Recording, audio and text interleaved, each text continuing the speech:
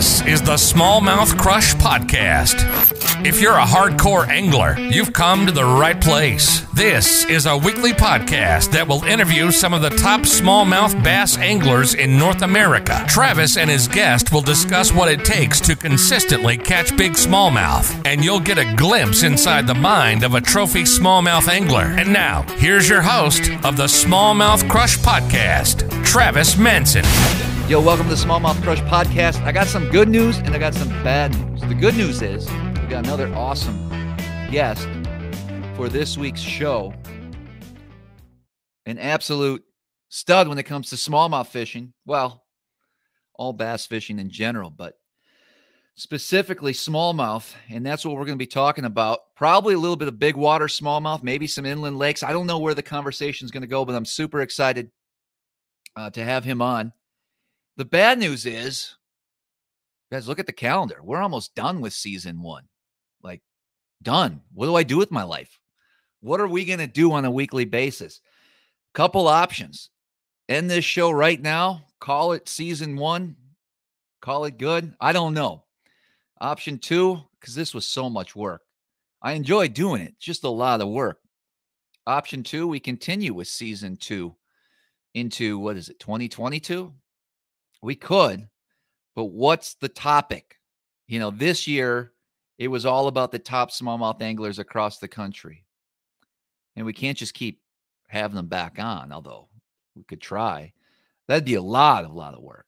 Hey, Scott, you mind coming back on again? Hey, Steve Clapper, you want to come back on? Sure, we'd love to talk to these guys, but we got to mix it up a little bit, and I need your help. So in the comments, if you could let me know what you would like to see perhaps from a Smallmouth Crush podcast season 2.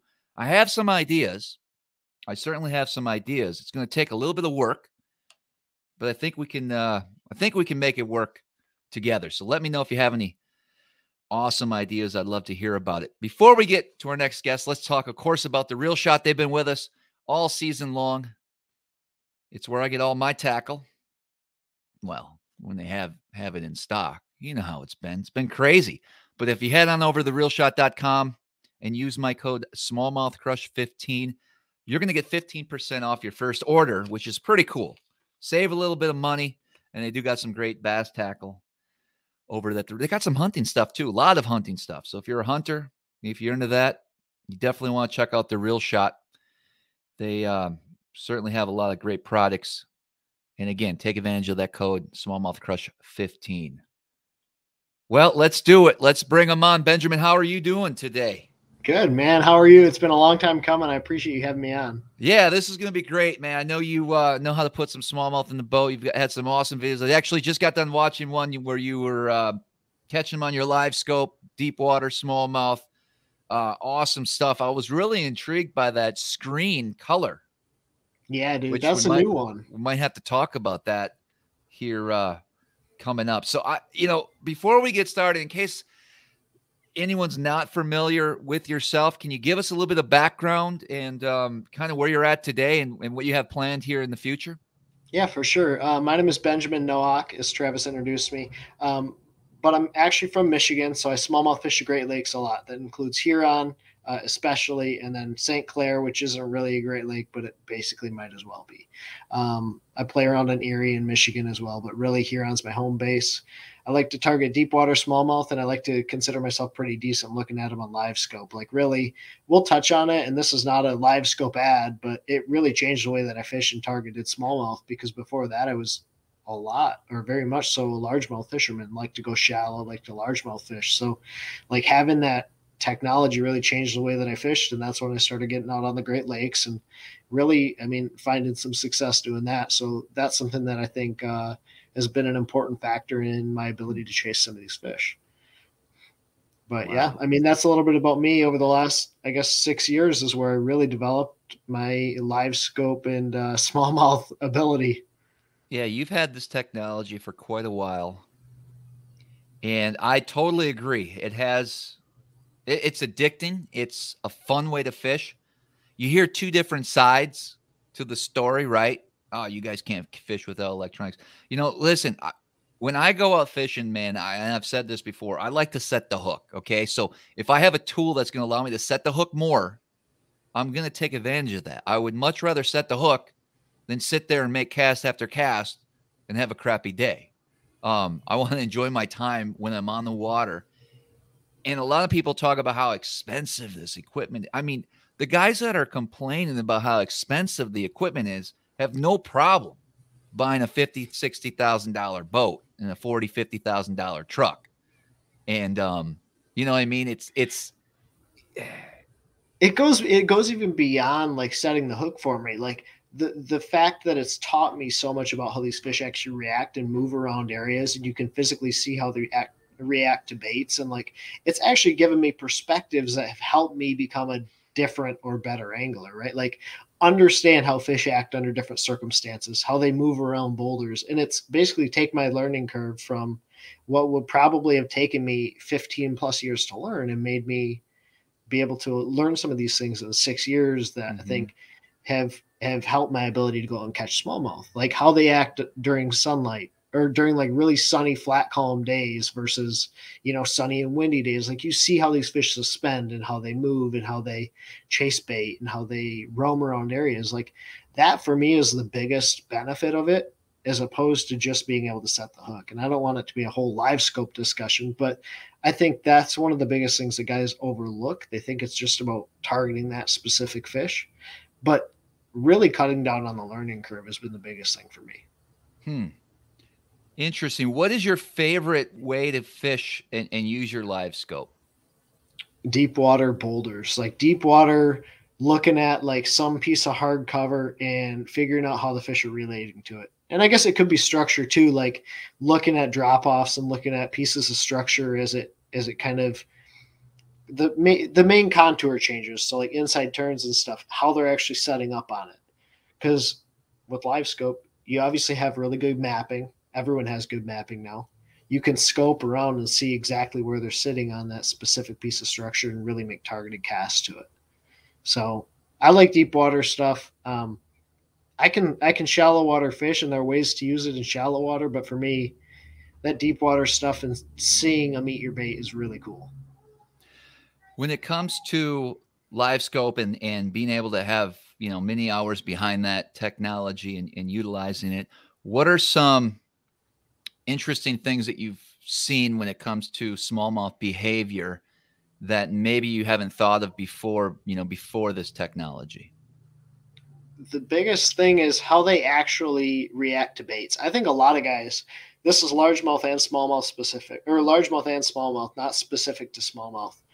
They don't necessarily, in my opinion, eat your bait on bottom because that's where those fish are sitting. I've seen it happen over and over and over and over again, where you flip a bait out there and there's a smallmouth suspended 6 foot up off the bottom, and he sees your bait and he comes up to it and then goes back down and eats it on bottom after you've been dragging it a while. But I think a lot of fish are actually suspended up and they're around cover, especially when you're fishing around boulders, you're fishing around grass. I was on St. Clair, and there's these big, tall grass beds right now, like 10 foot off the bottom and 17 foot of water. These fish are suspended up on the edges of the grass. And if you flip that bait 15 foot outside the grass, those fish will see it. They'll come over to it and come down and eat it on bottom.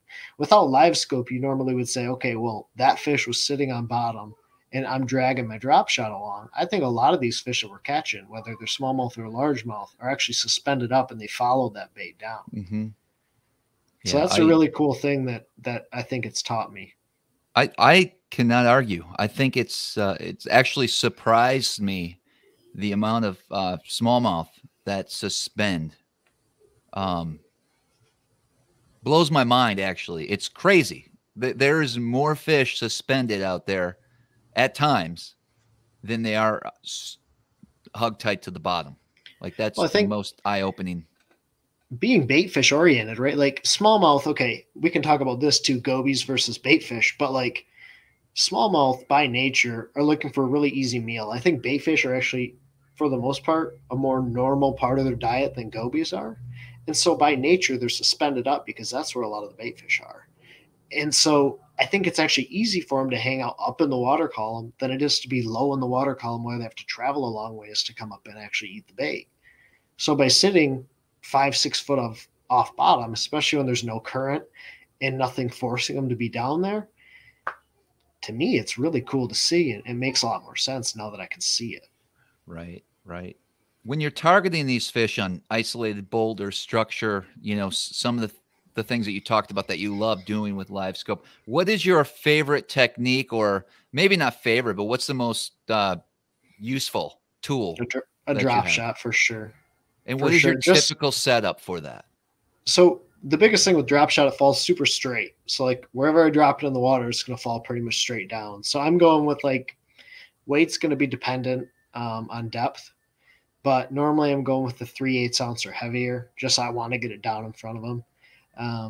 A pretty long leader most of the time, like 18 plus inches. Most of the time I'm fishing a drop shot in deeper water. It's going to be longer than 18 inches. And then owner sniper hook. It's the Nico style hook with a flatworm, a flat nose minnow, something max scent. Right on. Now, as far as your setup with rods and reels, are you more of a medium light, a medium? And then also talk to you a little bit about the line. Is it braid to floral, or what's your perfect setup when it comes to drop shotting? Yeah, my favorite rod right now, TFO Tactical Elite. It's a new lineup from TFO. They're getting back in the bass world, but it's 7/1. So it's a little bit longer rod, especially in deep water. I want like a longer than 6'10" because I want to move some line. But they call it a medium light. It's more like a medium moderate, so it bends deeper in the rod. And I really wouldn't go, my preference, I don't go anything lighter than like a medium. I want to really be able to set the hook. I want to be able to move that fish when I set the hook, and then I'll play the fish with the drag on the reel. So it's a 7/1 medium light, moderate fast. It's a 3000 size Revo MGX. So it's a fast, high-speed gear ratio reel. And then it's 8-pound test braid to 8-pound test fluorocarbon leader. Perfect. Yeah, pretty standard setup when it comes to drop shotting. I think that's been the general theme throughout this this season on the Smallmouth Crush podcast. I love hearing what everyone's setup is, and more often than not, it's really light braid to 8-pound fluorocarbon leader, and really the rod action, whether it be medium light, kind of really depends on that individual's preferences, and I guess what they have, you know, the most confidence in. So talk to me a little bit about Lake Huron. So I've dabbled there a few times. I fished it a handful of times, but I would have no idea where to start. It's massive, right? So there's little zones, I'm sure, that you pick apart and that you're learning. I definitely want to hear about those, but I also want to hear about your ideas on other areas in Lake Huron that you maybe feel there's some amazing fishing, but I'm sure there's a lot less pressure on Lake Huron than some of the other Great Lakes. So talk to me about that. Maybe I'm wrong. Maybe I'm wrong. Yeah, no, it doesn't really get that much pressure. Over the last 2 years, it's probably gotten a little bit more pressure because guys are realizing their boats like can get out there and they aren't going to die every time they go out. Like that's one of the biggest things. Forever, there was this misconception. You go out there and it's just going to be the worst, like roughest day of your life. And it gets big, but I don't think it gets any bigger than any of the other Great Lakes. You just have to be smart about it. But fish is huge. Like it fishes really, really big. And I think that's because there's not a lot of stuff to hold the fish, right? So there's small areas that are really, really good. And then there's a lot of dead water out there because it's not like St. Clair where there's just fish everywhere. Like guys just think, well, on St. Clair, I can drop my boat in the lake and catch them. Huron, you have to be pretty dialed in on like, okay, they're on very specific stuff and they move a lot. So it's just been a lot of like trials and tribulations. You go out there and you feel like a hero one day, you smash them, and then you go out the next day and you just never want to go back. But it's a cool body of water, and not super easy, and it's big water, so it's big waves, big fish. When you talk structure, you know, a limited amount of structure, what is the general? Is it just because it gets really pretty deep, flat? Flat? No, it's very flat. Like a deep spot on Lake Huron in the Saginaw Bay where I fish mainly is like 35 to, I would say about 35 foot of water is pretty deep. And it doesn't get much deeper until you move to the outer bay. And so it's very flat. It's a lot of sand. Okay. And then you have small areas with rock.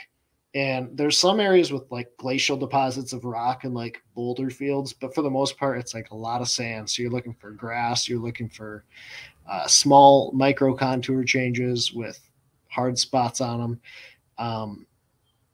And really just protected areas. Like that's how you decide where you're going out that day, is which way is the wind blowing from. Cause I want to go out on the calm side. So that's interesting. So I would say my weakness when it comes to, and only because I don't get to experience it as often as I'd like, would be sand. You know, the bottom content's primarily sand. How do you even target that? And do these fish hold on sand? And what are you looking for when you are fishing sand? So they do hold on sand a lot, but the biggest thing that I'm looking for is actually mixtures. So you're looking for those glacial deposits where there's like rock mixed in the sand, and more oftentimes than not, unless they're the big boulders, like giant boulders the size of your truck, they don't necessarily want to get on that stuff. A lot of times they roam that sand and they hang out on the edges of it.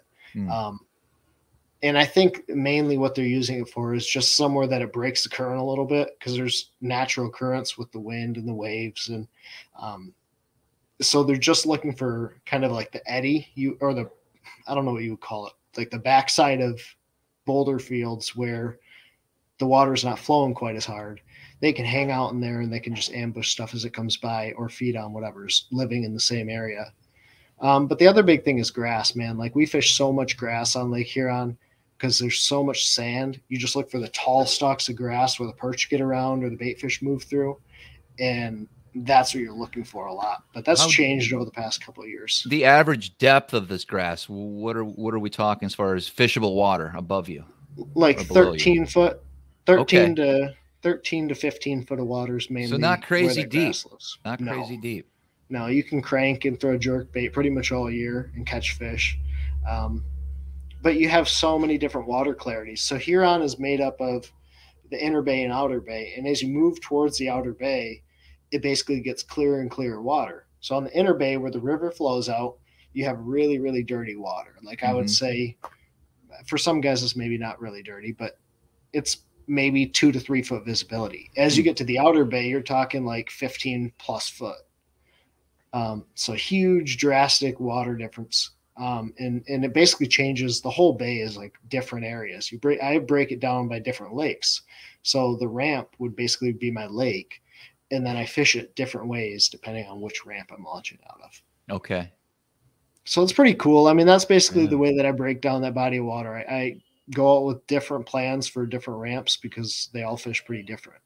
As good as you know it, do you ever surprise yourself? Do you ever run across things that you've missed in the past, or is there more to explore, I guess is what I'm getting at?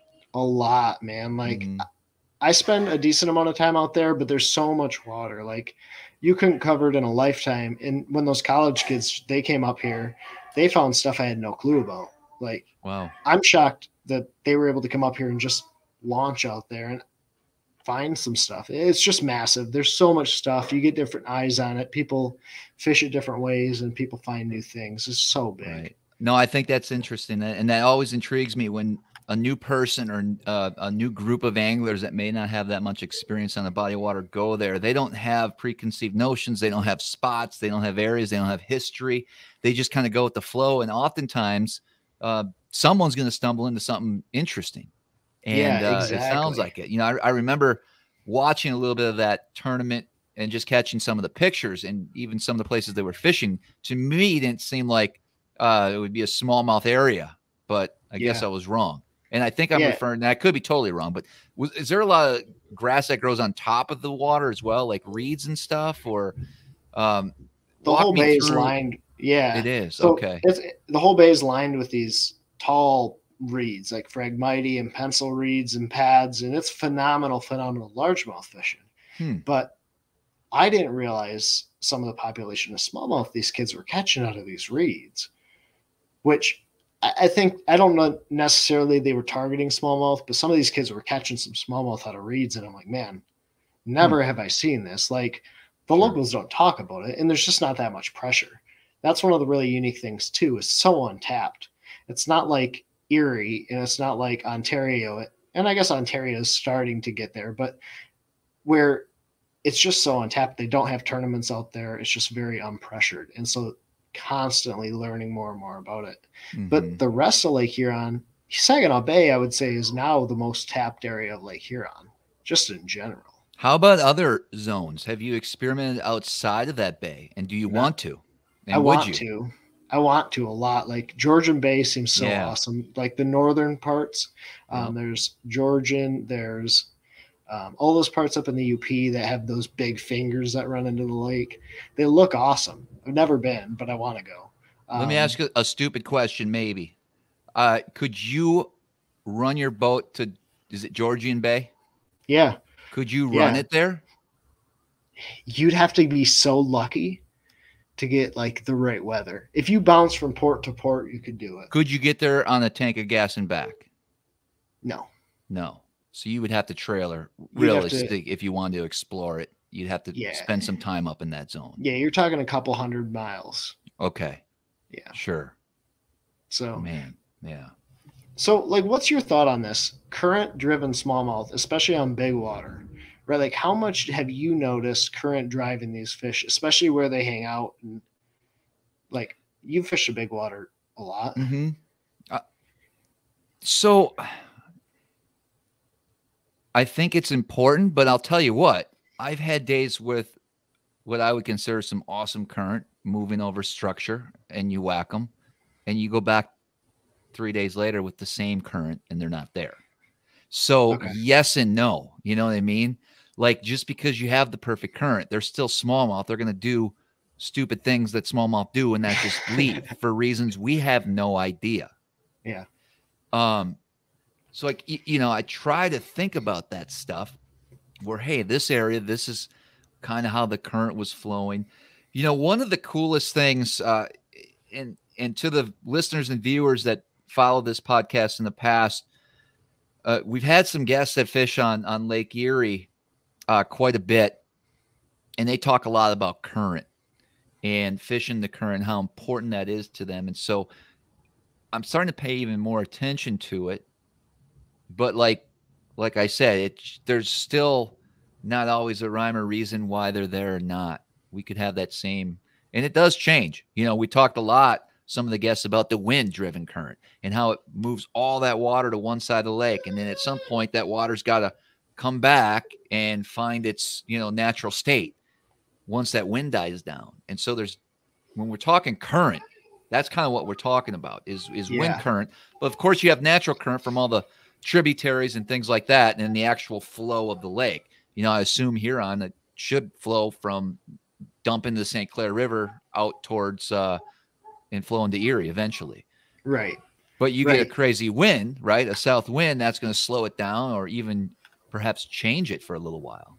Well, and the biggest thing for us really is the wind-driven current, because where I fish Saginaw Bay, you have a small river that flows in, Saginaw River, but that just flows in, and then it basically all back flushes out through St. Clair River, and it takes forever in a day. So for us, really the biggest thing is that wind-blown current stuff. Now, I don't know how much of a difference it makes, but there are days where like I'll go crush them, and then I'll get the same wind, and it'll be steady, and it'll be constant, and they're gone. I really just think these fish just move so much. Like, you just have to have so many areas to go catch these fish. I think that's like the biggest misconception about Great Lakes. You can just launch a boat and always catch them. No, you absolutely can't. That's the frustrating part. Literally have to have 20 some areas in your mind. And here's the problem. You know this, when you run into a situation where you have a commitment to a spot and it is windy and the fish aren't there, it's not like you can just pick up your boat and go run 10 miles, 8 miles to another spot. It might take you an hour to get there. So that's another issue when it comes to big water smallmouth. And it's all about making, you know, right decision, things like that. What would you say your favorite time of the year to target smallmouth would be? Oh, I really like the fall, like the late fall. So mid-October until there's ice on the water. Because for me, one, no one's doing it. And two, I like fishing deep, and those fish want to move deep and they want to be deep, and you can throw a blade bait and catch them. Like, I love to catch them on a blade bait or like a little small swim bait, just slow dragged. Okay. So Yeah. So when they're deep, fall, all the way up to ice out, November, probably get out there in December if you, Yeah, know, if you some can get years. out, you can still catch them because they're Okay. all in like very, very, very compact areas. So for me, it's like just about physically being able to get out. And like if you can get out and you're not going to freeze yourself to death or freeze your boat, you're good. Mm-hmm. But what I'm looking for essentially is that time of year. It's the sand. That's when it's like really all about the sand. And I think the sand actually holds a little bit of heat or like stays warmer, especially in deeper water, than the rocks. And the other big factor is zebra mussels. And there's this algae that grows on these rocks that attracts the zebra mussels. And I figured out a way on my Garmin to look for that. Like it looks like interference on the bottom, about a 1/4 inch interference, but that's actually zebra mussels and like grass, I think, dying off. And that's where those fish want to be. So like it's been a really cool thing to like learn, especially on the Great Lakes, what I'm looking for and be able to find those fish deep during the winter.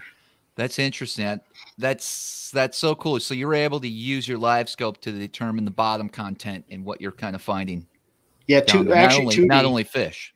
2D. Yeah, actually okay. 2D. So I use 2D because like you can't hardly see it on anything else, but it looks like interference. The first time I ever saw it, I was like, why am I getting this weird fuzz off the bottom? And then I started hooking. Every time I cast in those areas, you get zebra mussels or you get this really short grass that was like starting to die and like pull off the rocks. And those fish would only be around that sort of bottom composition. But what it was, you'd hit the sand, and as soon as you pull it into the rocks and come out the other side back into the sand, you'd get bit. And I just have to imagine it was something about that grass dying, that the zebra mussels were there, and it was just a perfect storm of area where fish wanted to be. So, and your favorite setup would be a swim bait. Walk me through the swim bait setup as well as the blade bait setup, if you could. Yeah, it's pretty much the same exact setup. It's like a 7.1 to a 7.3. I've been kind of mixing in between the two of them. 7.1 to 7.3 medium power, and then it's. I'm playing with braids. I've been using the Power Pro. I've been switching between the 832. I just need something that won't freeze. So like 10-pound test braid to 8-pound test fluorocarbon. And then on the swim bait, I'm throwing like a 3/8 or a 1/2 ounce ball head style swim bait rod or swim bait hook with a 2 3/4 to 3 inch swim bait. And then the blade bait's nothing too crazy. It's a 1/2 ounce or it's a 5/8 blade bait. Okay. Just really, really, really standard blade bait stuff. And so the swim bait is slow rolled or dragged, or how are you working that? Just dragged. Just literally turn your rod to the side and just pull it really slow. For me, I just think it looks like a bait fish or a goby, just kind of slow crawling on bottom, especially in deep water. I'm basically fishing them interchangeable. So walk me through the drag. Are you dragging and then stopping and then reeling up the slack, or are you continuously reeling? It's literally, I just drag it, and then as soon as I'm too far where I can't drag anymore, I just reel back down and just drag. It's just super slow drag. I want to keep that thing on bottom, really doing almost nothing.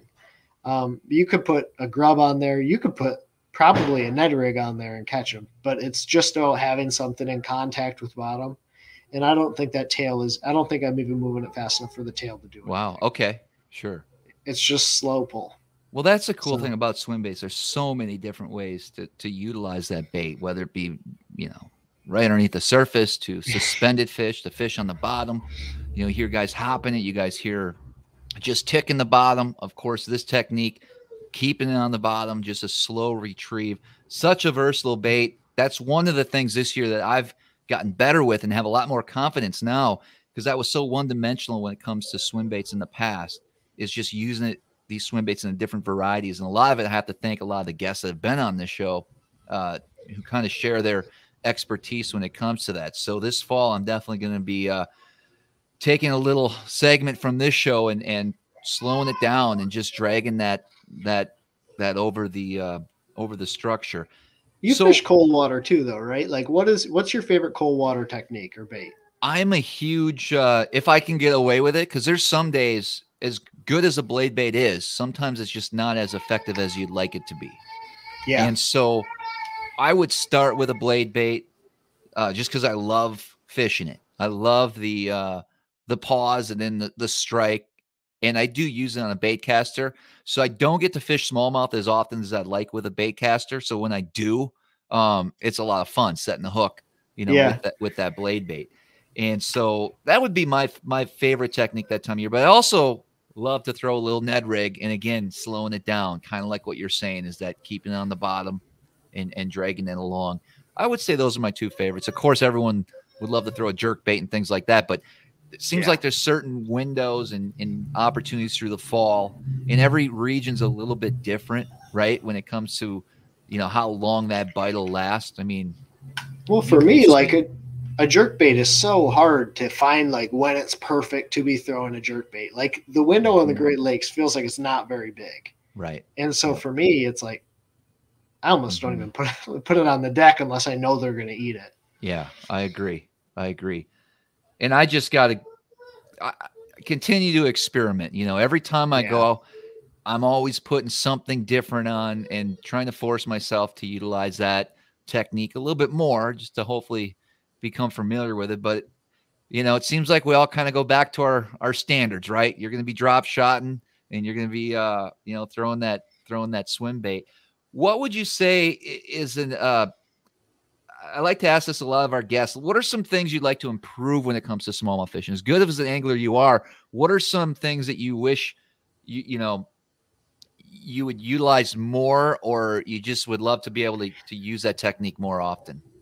So just as like in general, I'd like to be able to understand, like be able to follow the fish more. I think one of the things I'm pretty poor at is moving around a lot. Like I don't think I move enough for these fish.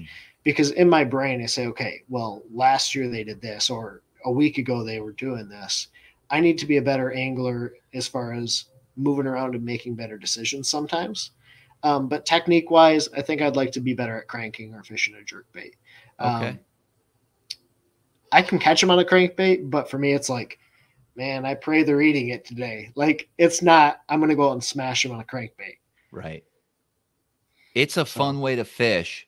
I think guys that target smallmouth in inland lakes, or if you are like super in tune to what's going on the Great Lakes, you can get into them pretty good with cranking. But I'm in your same position. Inland versus Great Lakes, a little different when it comes to cranking, I feel. And it's just a technique I don't utilize enough. I think I'm fishing the wrong areas, man. I always get that crap, that algae crap on my hooks. Whenever it ticks bottom, they say you're supposed to tick bottom with it. Well, it ticks bottom and then it's all algaed up. So what do? Dude, like for me, it's been so weird because I'll get on like really good crankbait bites and I'll feel really good about myself. Like, man, I'm starting to learn this thing. And then all of a sudden it's like shuts off and other guys are still catching them on it. And I'm like, what are the decisions they're making?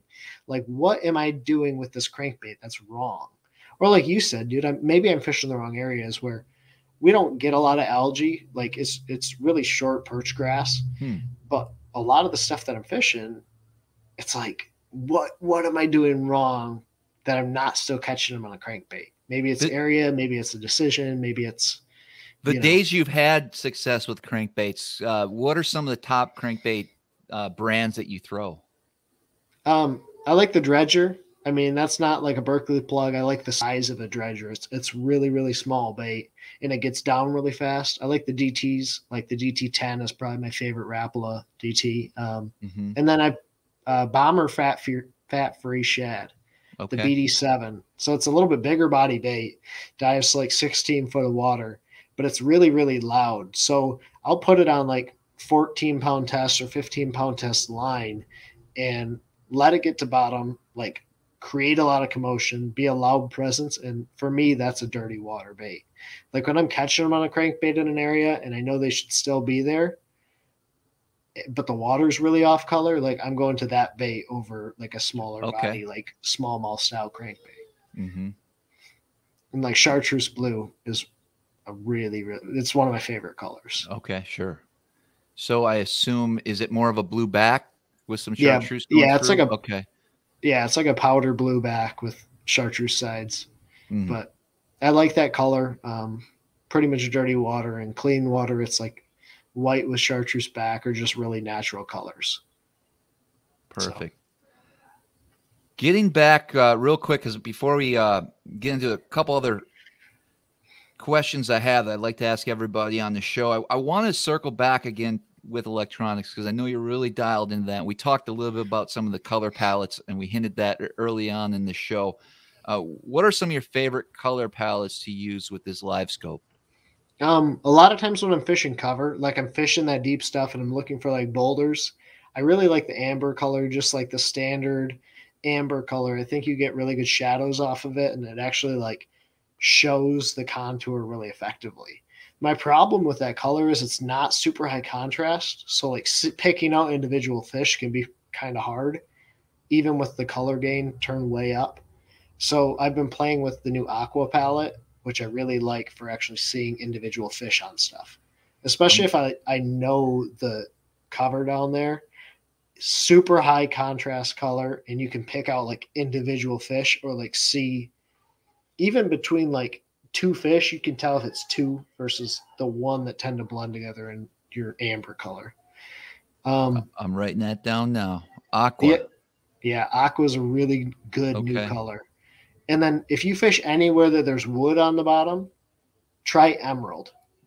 Emerald, for some reason, you can't necessarily see the fish around it near as well for some reason, but it stands out, like the wood stands out ridiculously well. So those are the three I'm playing with.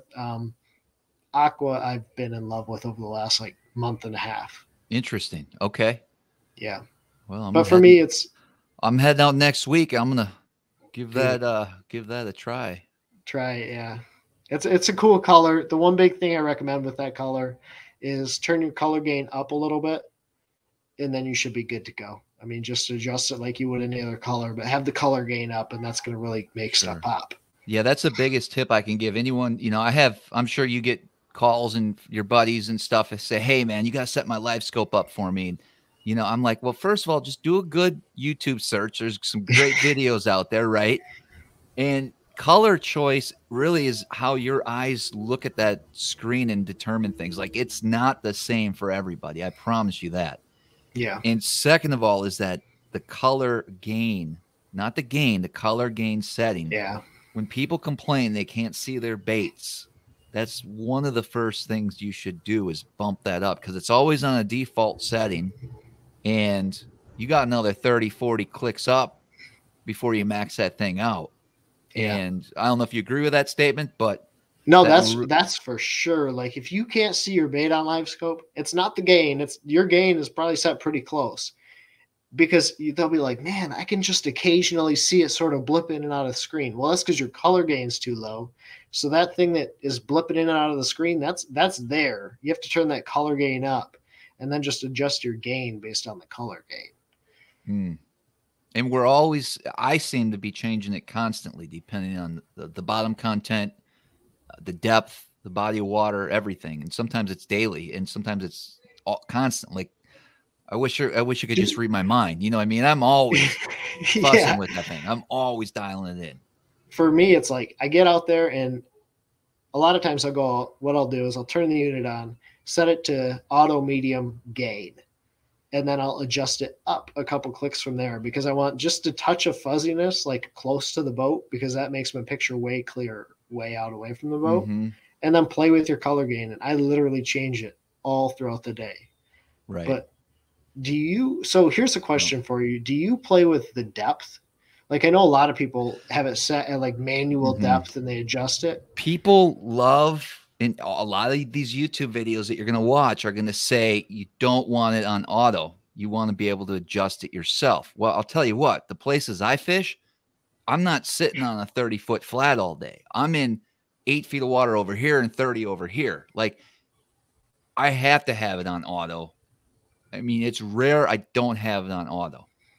That's just me personally. Unless I'm in like real shallow water to where I'm getting such a hard return off bottom that it makes my screen look funny, it's on auto.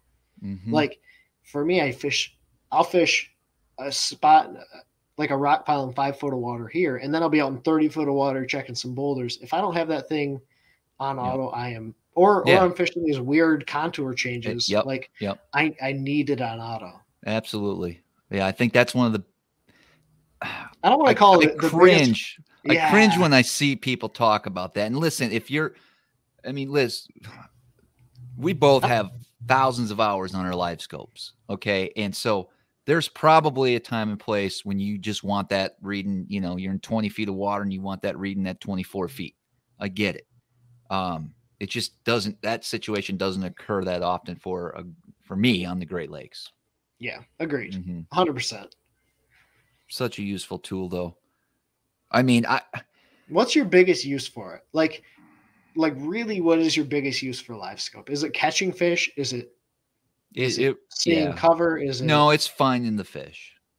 That's 100% how I do it. I hunt them down, I find them, and I make them bite.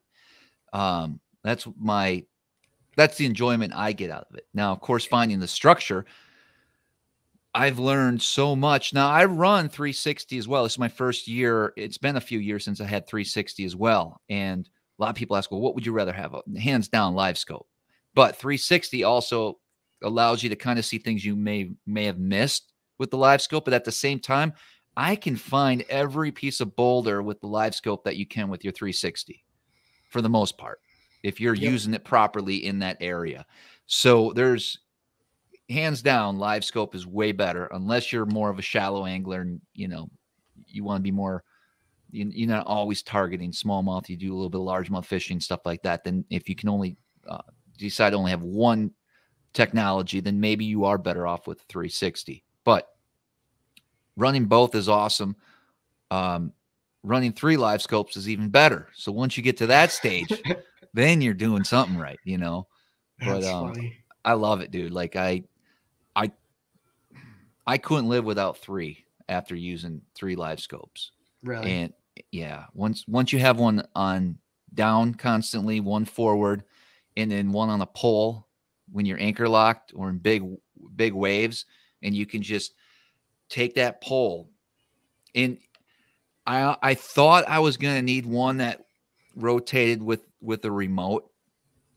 Yeah. I don't think so. When you're locked in an area and you can manually just make super small adjustments and follow that little fish out there, and you're in 3-4 footers on spot lock and trying to cast a little drop shot out to that fish, it's so much easier just by hand.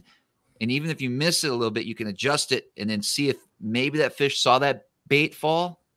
Yeah. Even though you're 10 feet off, you can see if that fish is going to react. And if he does, hold your rod still because he's coming. You know what I mean? So it's so much fun though. Dude, have you played with perspective mode much? Because this is something I've started exploring. So talk to me about it.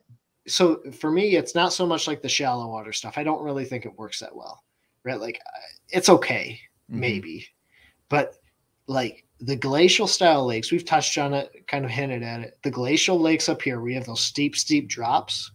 You can use that live scope and stay not only on the break with perspective mode, but you can actually scan for those fish that are like suspended up on the break, and you can start to get glimpses of them off the break. So I kind of use it twofold, and this is the dumbest use of perspective mode ever. Like I won't deny this, but literally use it to keep my boat positioned exactly on the break, and then be able to semi-fish these baits off of the break and see a fish in there. It's really dumb. It's not a good use of it, but it's a pretty cool way to use it when it doesn't seem like forward's working. And you're able to see those it's working fine in that 20, 30 feet of water? It works to about, 10 foot down, but a lot of times off that break on a glacial body of water, those fish are hanging like almost level or just below that break. So a lot of times the water on the shelf is in like 5-6 foot of water. And if I can see those fish in 10 foot of water off the break, I'm pretty good, because I'm not going to see those fish anyways on forward unless I'm scanning way off the break. Right. Yep. No, but it's cool. It's unique. It's very situational, but yeah, I even think forward view on I call it like steps, when you have that slate rock that's in stair steps going down to 40, very difficult to to spot a fish. I mean, you can, but it's probably the hardest piece of structure to find fish living on when you have miserable. your screen's constantly going like this, and you'll catch a glimpse. And if you have it lined up perfect and everything lines up, you can maybe get a cast to that fish, but it's definitely can be a challenge for sure. Yeah, man, good stuff. I was curious. Yeah, no, we could probably do a 2-hour live just on live scope and our thoughts on that and different settings and things like that. But it really just comes with experience and utilizing that all the time. You know, like I tell people, I have a hard time imagining being able to fish without that technology. It just wouldn't be as fun. You know, I don't even know how we did it with 2D back in the day. I have no idea how we did it. It'd be so tough. Yeah. So tough. So what's your personal best smallmouth? 6'9". I want to catch a 7 so bad, dude. Like that's on my bucket list for this year. That's my goal. Like I want to catch a 7 so bad. But in my brain, like I have this mindset. I want to catch it where I want to catch it, how I want to catch it. And it's just like, are they out there?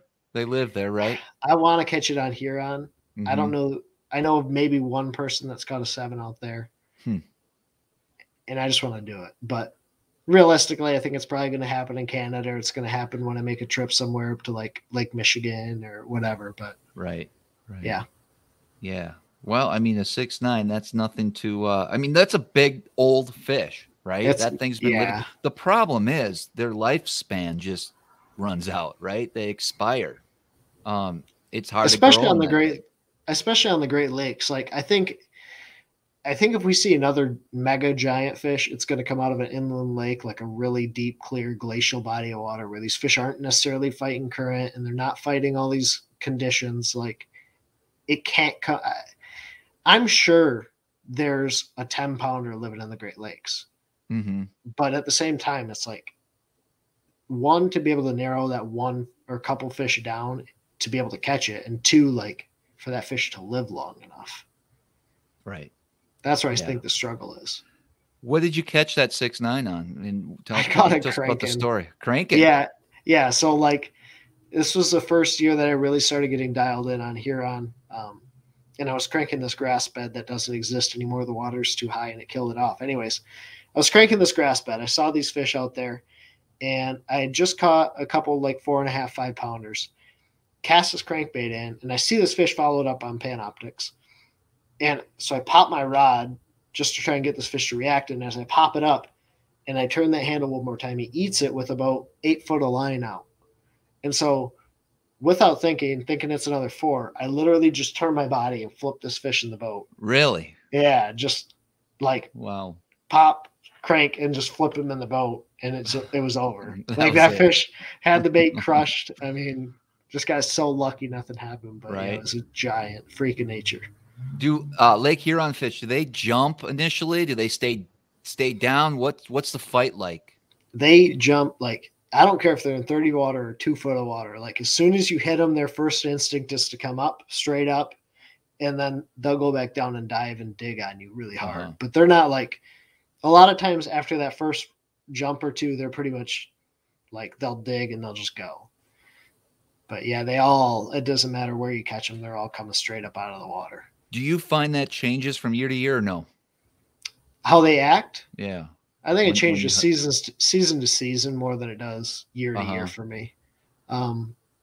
Yeah. Why? Does it change year to year for you? I feel it does, man. Like I feel some years it's when you're catching these deep fish, it's straight up and they're going to come up and then they're going to go back down. Other years, like this year, they don't jump. Like I'm trying to figure out why, you know what I mean? Because I catch a lot of fish. It's a consistency. Yeah. Granted, there's going to be some fish that jump, right? But the majority of them, I can think of 3 years ago when that's all they did every single time. Yeah. And so for me to be able to take note, I realize there's something going on. Is it similar areas? Is it similar areas? Maybe not similar. It's or similar depths, you know? Yeah. It's really strange. It's strange because I mean, it sounds stupid, but dude, I love it when they first come up. I get to see what I'm dealing with. You know what I mean? Sometimes when you're dealing with a 3-pounder, it feels like a 6. And you got to take your time with this thing and blah, blah, blah. And you waste so much time fighting a 3-pounder. When they do come up, right away. And with today's drop shot hooks and our rods, you're going to lose some here and there, but majority of the time, if you can get past that first jump, they're staying on. And then you have the patience to be like, okay, this is a pig. I'm just going to play him out, let him do his thing. You know what I mean? Let him run around as long as your drag's set. But I was just curious. I'm actually, that's one of the things that kind of fascinates me. And I've been trying to take note and trying to figure out what the reason is behind that. And of course, every lake's different, inland lake fish, even an inland lake in the same state will sometimes fight differently than another lake right next door. I don't know if you've ever seen that. So no, for me, it's more so like depth and seasonality, like early season cold water. I don't think they're jumping. Mine hardly ever jump, but now they're like initial hook set. They're going to jump. Wow. I have this kid Justice up here who caught a fish yesterday. Literally, he hooked this thing and it was below the boat in 15 foot of water. Before I could bend down, grab the net, and lower myself, this fish jumped out of the water and was so high that I netted it up like this and caught the fish. Like it was so high out of the water. That's another thing. When they are jumping and you're dropping straight down on them, you got a team partner, you got someone who's fast, you could get them in the net that first hook set. Yeah, that's because they jump so high. Right there. Dude, boom. Yeah. If you can. You just catch them. Yeah. If you can't, well, you got 8 minutes of fighting this fish now, buddy. Good job. Exactly. So cool. Okay, if you could use one bait the rest of your life. Now, let's not go the rest of your life. Just one season, okay? For smallmouth, what would that bait be? A drop shot. Yeah, well, that's a technique. Shot. I need to know the bait. Oh, a bait. One bait. A hitworm. A hitworm. Yeah, the Berkeley hitworm. That bait, okay, so on a drop shot, on a Nego rig, on a Ned rig, that bait can do pretty much anything I need it to do as far as like finesse, like lighter line techniques go. Or I can put it on the back of a hair jig. That thing is legit. Hitworm. Yeah. Okay, let's take it one step further. Now it's only one color. It's going to be green pumpkin purple. Okay, yep. Yeah. Just super, super basic color, but it works everywhere and catches them. It does. Yeah. And that's been the theme. Yep. It's been green pumpkin, maybe a little purple. Some guys like a little bit of gold. But I agree. A lot of companies call that kind of their Gobi color, right? Yeah. Yeah. Yep. Yeah. For some reason, you put a little bit of purple in there. Smallmouth love it. Yeah, I don't know. I don't really know how much it matters. Like, I really don't. Right. But it makes me feel better. I'm with you. I'm with you. It seems to me like either that fish wants something totally crazy, like bright chartreuse or bright pink, or they want something more natural. And every day's different. I'm not the. Do you change colors a lot? Do you change colors a lot? I will when I can't. When I seem like I can see these fish. Sometimes you can see them how they react to it on the graph. But 9 times out of 10, they bite if you find them. Yeah, right? I've seen that. But there is days when they are in a very interesting mood, and we know the fish are there. You can kind of verify that they are smallmouth. And sometimes a color change will make a difference. I think more profile of a bait over a color change. And I think the way you work that bait, some days I've seen it where you can drop on a fish and you have to dead stick that drop shot and just wait for them to come and pick it up. And there's other days where you have to reel up again and keep dropping on that same fish multiple times. And then it's just going to eventually grab it. Yeah. Yeah. So man. There's so many uncontrollables that there's so many things we just don't understand or know. And every fish, I believe, has a different attitude. There's just, it's that really the attitude of that fish. I think there's times seasonal conditions will kind of put those fish at a scale of 1 to 10. These fishes are all in they're more number neutral. 4 mood, like, right? Yeah. But there's times where you can find a number 4 mood, and then the next fish is going to be a number 8 mood fish. Like he's just ready to go. So I don't know. I think right now, so like for me, right now is where fish are all across the board. Like you'll find some fish that will eat immediately. Like you could flip out to them and be 20 foot away and that fish is still going to eat that bait. Or you could drop on that fish and literally donk him in the head and he does not care. It's just like a shallow fish, man. You could have your boat right over that fish. You could have your power poles like went right on top of the fish's back practically, and he's going to bite it.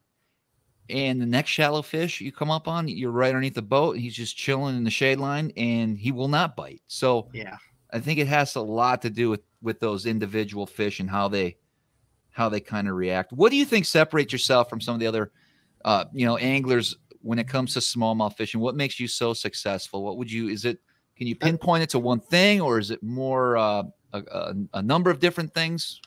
I think the biggest thing is just I've been able to spend a lot of time on the water and like really paying attention to what's going on, really like paying attention to what's going on around me and say, okay, well, these are the conditions. I know how the fish should act, which bites me in the butt sometimes, but I have the experience to understand how I should make the movements.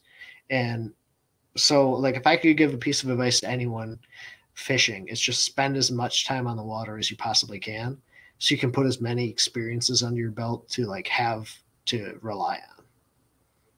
Good advice. No, that makes perfect sense.